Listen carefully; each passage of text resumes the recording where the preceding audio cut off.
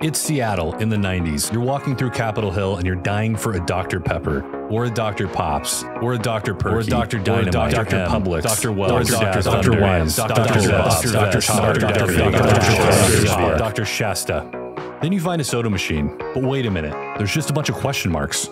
That's right, you never know what you're going to get at the Capitol Hill Mystery Soda Machine.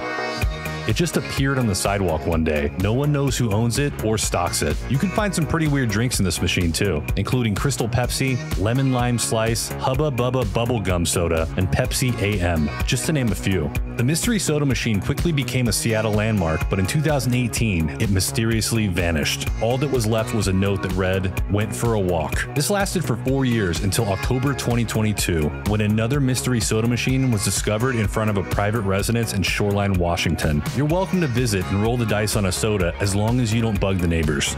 Pretty cool, right?